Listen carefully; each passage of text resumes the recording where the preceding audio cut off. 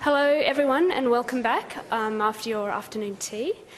I've got a couple of challenges today. The first is to keep you all on your toes with questions ready. It's the end of the day for us, an end of a fascinating day with lots of ideas. We have no in-room speakers for this session, so all of our speakers are remote, and at least some of them are starting off with this morning. In Germany, they at 8 o'clock this morning, and our European speakers are starting off their day fresh.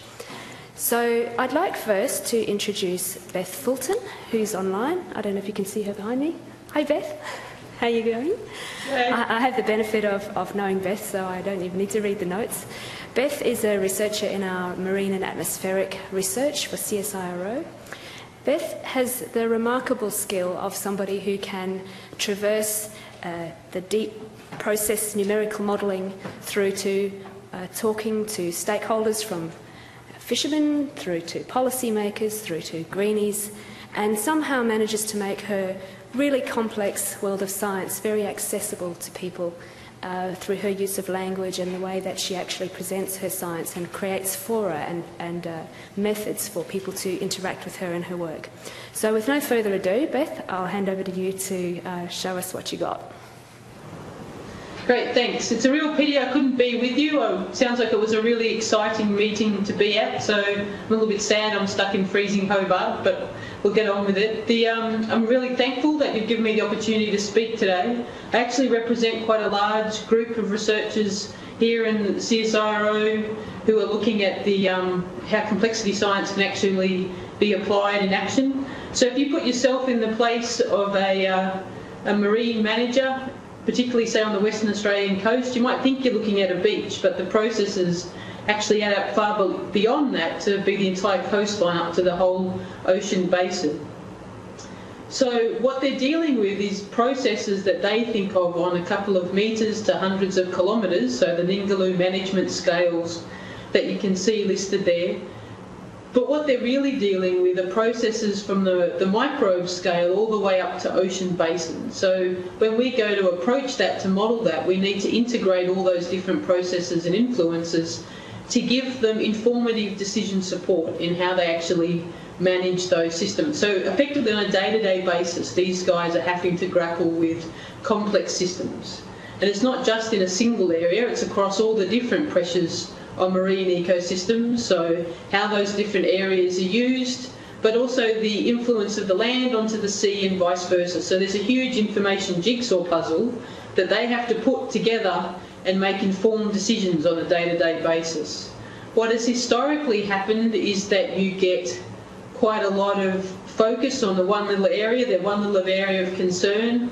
They don't think about other people pushing similar rocks or the same rock uphill, and often don't think about how they can be acting against each other. So the complex interactions mean they're actually defeating their purposes. So they need some experience and some help in dealing with that situation. Two great examples are actually in the northwest of Australia. About 25% of Australia's exports come from this region, but there are also areas of immense natural beauty where there's World Heritage areas, a lot of recreational fishermen and other people go visiting up there, about 200,000 a year, go to visit Ningaloo Reef, which is the world's longest fringing reef. So just as we're famous for the Great Barrier Reef, the Ningaloo Reef isn't as well known, but it's very close to shore. It's only a couple of metres from shore to a kilometre, so it's very accessible. That does mean this complex system, though, is quite closely influenced by what happens on land. So people that are trying to manage that area need to get their head around complex systems. What's grown up through time and recommendations over the last 20 years is a process called ecosystem-based management. So the fear from the different user groups is that this will end up as a layer cake where everybody has to worry about everybody else, but just by adding on regulations instead of trying to integrate and think about it as a whole. And ultimately, in a way, that's slowed the process quite a lot, but it's also meant that current decisions or past decisions and even future decisions aren't as responsive and proactive as they need to be. So part of this problem is because the mental model that people use around decision-making processes are very linear. They think there's a problem, they make their decision, and they assume that those results will just miraculously turn up, that they'll have hit it spot on.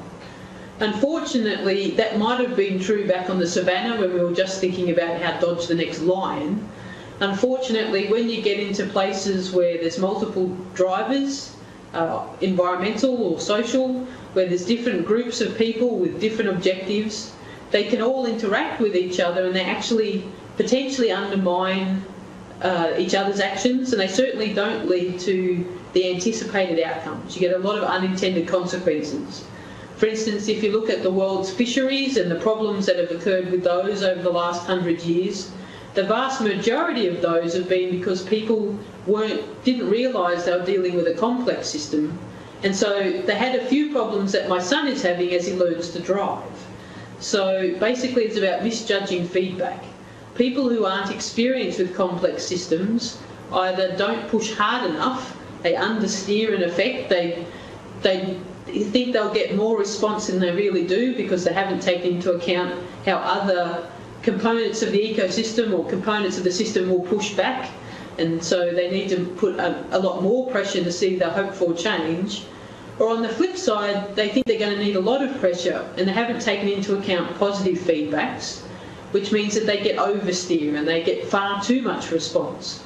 Both of those can be quite a dangerous thing, so to speak, when you're dealing with large marine ecosystems worth billions of dollars. So what these people need is actually some help training their brain. So we've had quite a lot of success, particularly Fabio's work, where we've looked at how well people make decisions about complex systems if they haven't had a lot of experience really thinking about them before.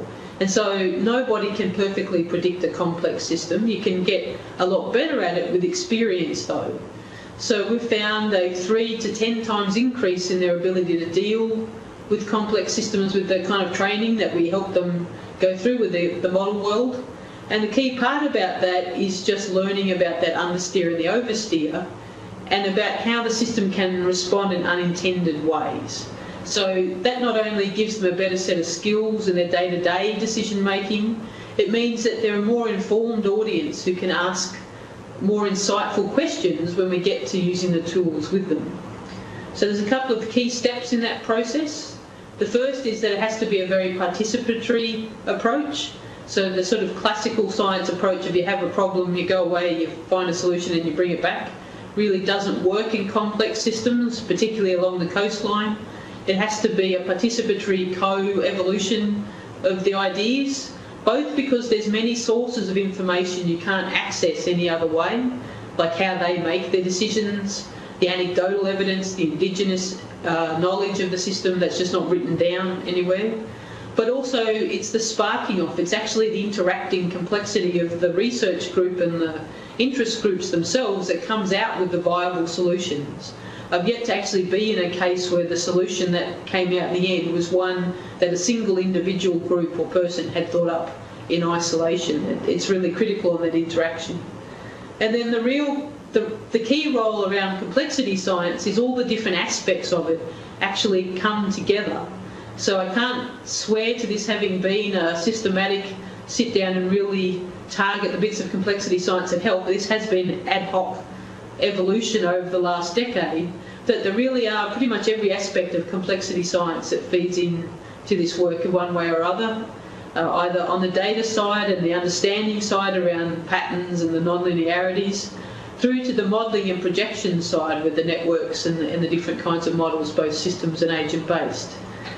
And we do that through a toolbox approach. So every one of these kind of models that I'll briefly paint out for you actually has a specific use and is useful in its own right. But that as a set, they can give you a much more complete answer and understanding, and actually that greater learning. So it's been for a long time, it's been the modeller who's been the person who learns most about the system, and this is a way of taking that learning to a much broader audience. So the basic premise behind this is to consider all parts of the system, not just the natural world or not just the economy that we've seen in the past, but actually to have a touch across that whole entire way of thinking about marine systems. So part of that, the starting point is around qualitative models. So typically draw these up with people who live in the system or understand the system. And they're really just descriptive models, but you can do some algebra, some matrix algebra around that. And basically what you can learn is if you press on one part of the system, what other parts of the system will pop up. And for many people, that's all they need to know. That can be an endpoint in itself. So for the empirical side of things, that information is itself really critical. There's regulatory bodies and processes that are set up for certain kinds of information already. And trying to feed complex information into those is a very hard battle to have. So by using these empirical models, it's actually a good way of getting in that system's thinking, but into that existing regulatory mindset and regulatory process, so that you keep them engaged and answering specific questions as they go along, but they're starting to get more of that system's flavour. The next one's potentially the most controversial amongst the academic world. They don't like the use of the word toy. But in reality, these are the models that we learn the most from. People learn the most when they're willing to play, when they're willing to fiddle. And these are tools that are simple, stripped-down models at a level to help people literally play with them. So these are not necessarily scientists. They're quite often people from the real world who get in and they pull levers and press buttons and try to see what that Lego world looks like. And through doing that, they not only get a better sense of how complex systems work, that might be their system or another system, it really does seem to re-educate the brain to think about complex systems. But it's a two-way street. We get lots of information on how they make their decisions too. And that's when we start to get into some more complete system models. So the first type of those are sort of thinned-down system models, capturing just the key components of the system. And the reason we've gone that route is you can apply the same kind of rigorous statistical methods that the regulatory people are most useful and are most used to. And so you can start to bridge the divide. You can shuttle ideas backwards and forwards between the kind of single sector and small scale questions that we're used to up to that big system picture. If you think of it like a bunch of taking all the world's most famous painters of all the different kinds together to a single location and saying, I want this picture painted for me, you get lots of different views and perspectives, but you can layer that up to get a complete vision of how people see that system running. And that's when you get into the full system model. But it's not about trying to deal with the system in one particular way. There's lots of different ways of building that system together so that you get the best representation of each part. So the different models have different options. I'm not sure this slide's come across completely well in the different places, but basically the different models have their different uses as well as you go through a system and you understand it. So just to give you a quick taste of what one of those applications might look like, Australia's biggest fishery by area is the southeast scalefish and shark fishery. It's a multi-everything fishery. It catches hundreds of different species from subtropical to subpolar. It uses lots of different kinds of fishing gear, different sized boats, people from different sort of walks of life. In the year 2000 or thereabouts, they realised that economically it was not in a very good position. It was not being particularly profitable. A lot of the fish stocks looked like they were in danger, and it was socially in a bad spot as well. So everybody recognised they need solutions. The key was that they needed solutions that were the most cost-effective means, because Australia's fisheries and a lot of the resource sectors are actually cost recovery. So any dollars to be spent on management have to come from the licence fees to do with that fishery. So it was one of the earlier attempts of this kind of work, so it's a bit more, it doesn't have all the different kinds of models we've just heard about, but it does give you a bit of an idea. So the first part was around building qualitative models based on expert opinion. These people had over 100 years worth of experience in this fishery cumulatively. And the way that they really took this forward was not just by identifying the connections in the system, but by painting scenarios in a systematic sense. So they didn't use a quantitative model, but they did keep themselves honest, so to speak, by saying for each relationship they identified, by drawing a little squiggle plot, literally on a piece of paper, about how they thought those things connected, so that they could paint substantiated stories around those to get an idea of how the system might change into the future. And then I used a quantitative systems model in parallel to this to see how the different scenarios would pan out. So they tried many different scenarios, but I'll just focus on 4 here. One which was the management in place at the time, back in 2006. One which was the sort of the proposed and advocated solution of the time, which was to put the existing management framework onto every species in the system. Another one that was driven by the conservation movement, which turned the idea of the ocean on its head. Instead of being mainly open to fishing with a few closed areas, they were going to close about 85% of the ocean and just leave small paddocks open for fishing. And then there was one that was called the blue skies. It was so different to anything in place that it was never really seriously thought at the time that it would ever be picked up. And that was approached in a complexity systems way, so that they picked up each objective and they said what kind of management would actually address that and how can we interlink it to get the most effective outcomes. So looking at how that panned out, they basically, on the left-hand side of here, we have the qualitative analysis. So the closer to the edge of those spider diagrams, the more effective that objective was met. There were many objectives, but I've boiled them down here. And on the right-hand side, we have the quantitative results. So both of them found that the management in 2006 was not going to deliver well from the target species, that was shrinking away from the boundary. And interestingly enough, the quantitative model said it was actually going to do worse for the industry than the experts had anticipated, but that psychologically the fishermen were at ease with that. They knew how to game that system, they knew how to explore that system, so they were certain about it. If they'd moved into a regime where the quota, cap and trade management of fisheries was taken to a broader level, the experts thought that would solve their ecological problems, where the quantitative systems model suggested that it wouldn't. Interestingly enough, the systems model also pointed out that the fishermen would potentially be very uneasy with that situation. There was a lot less certainty year to year about how that would pan out.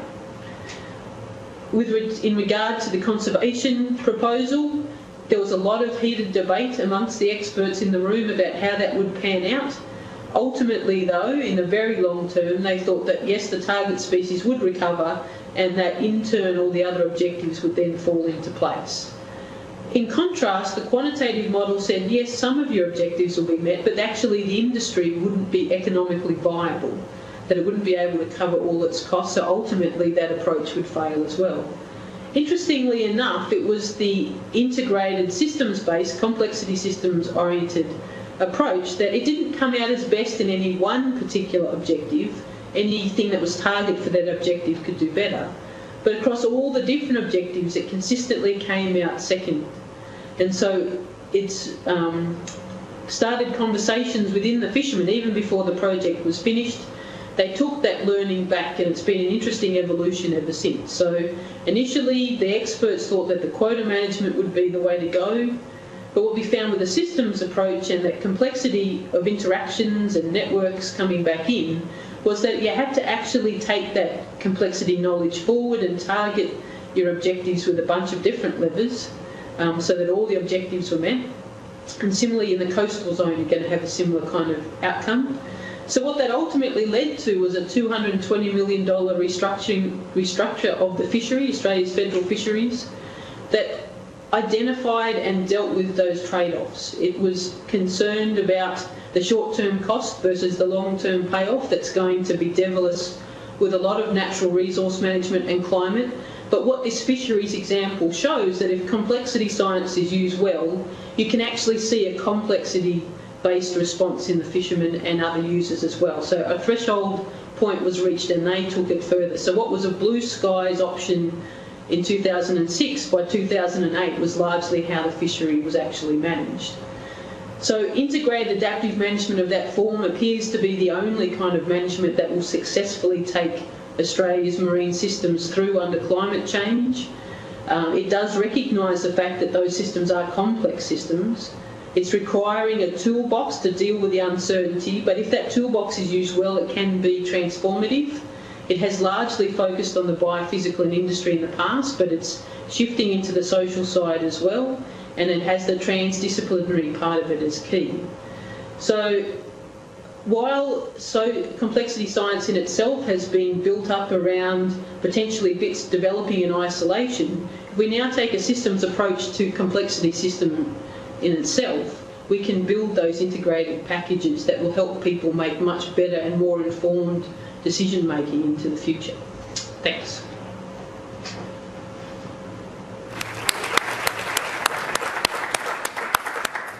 Thanks very much, Beth, and not only was the content great, but you were within 30 seconds of your time.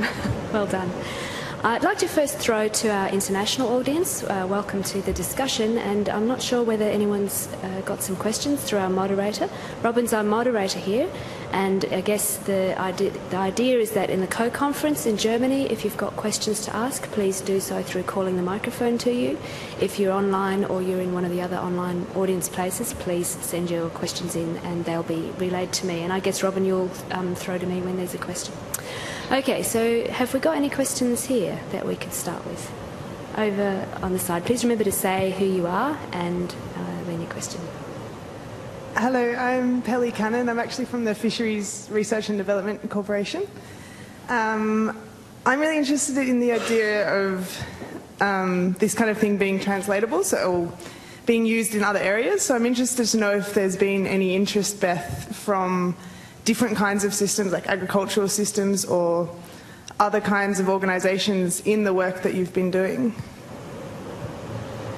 So in the sense, yes, it is transferable. It's very transferable. It hasn't been picked up so much in the terrestrial world. That's only just beginning.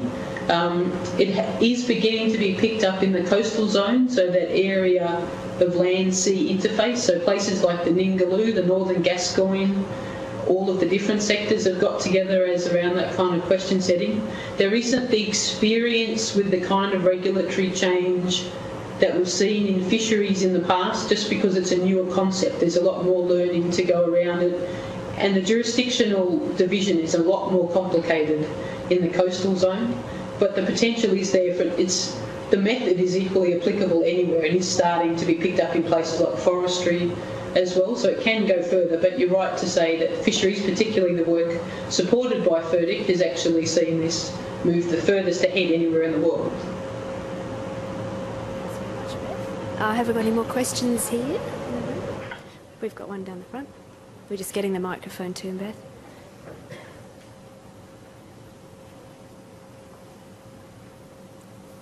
Hello, I'm Gary Bullis from the Defence Science and Technology Organisation. Beth, it was very interesting to hear a discussion of how a complex system could, and research into a complex system could actually impact the decision and the policy that was developed. What I'm interested in is you talked about bringing people up to speed and getting them trained and experienced, and could you say something about that and how long that took to do? So in the work that I've done, it typically takes a couple of day sessions for them just literally playing with things. But we've actually seen, even in a half-day session, people's ability to think about complex systems start to shift. The reason that you need the repeat is just to reinforce it, like as with any learning.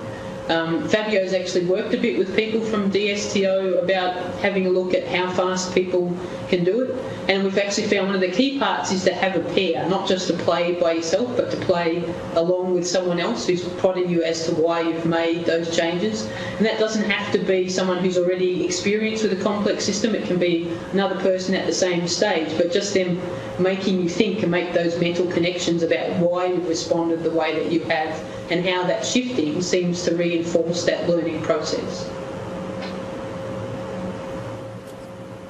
Thanks very much, Beth. Have we got any more questions? Yep.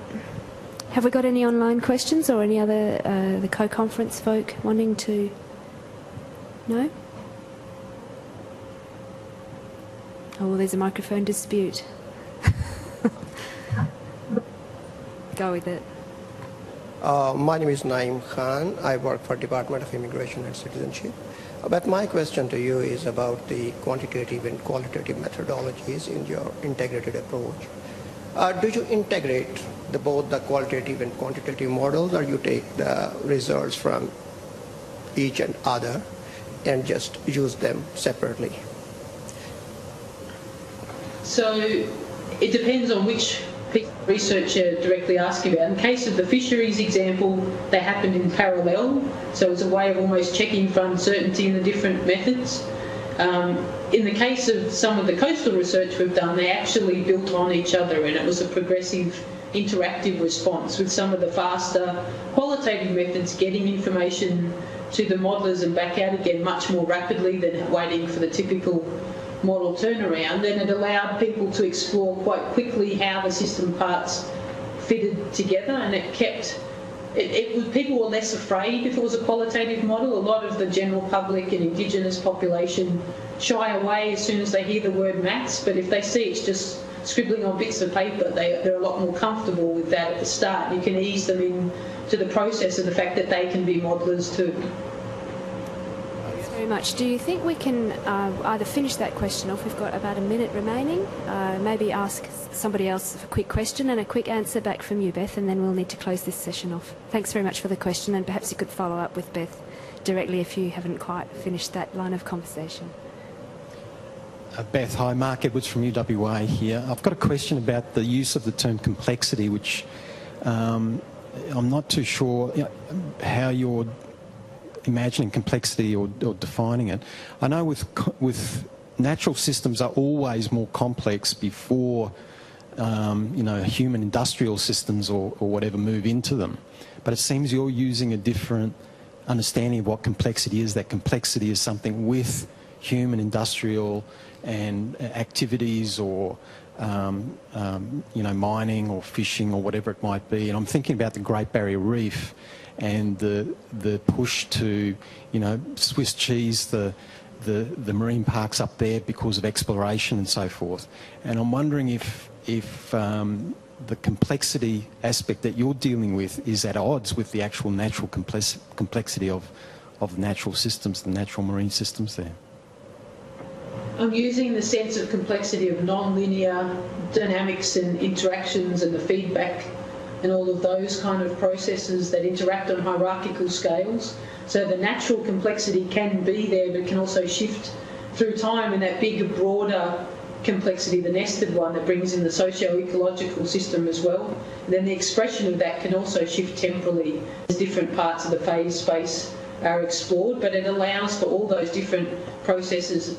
If you think in 4D type of space-time and 3D space, you've got the non-linearity. So it's actually the dynamic properties of the system in the true, in what was my background's complexity science definitions about what makes a complex system. Thanks very much, Beth. That's all we've got time for at the moment. So I'd like to ask everyone to join me in thanking Beth before we move to the next speaker. Thank you.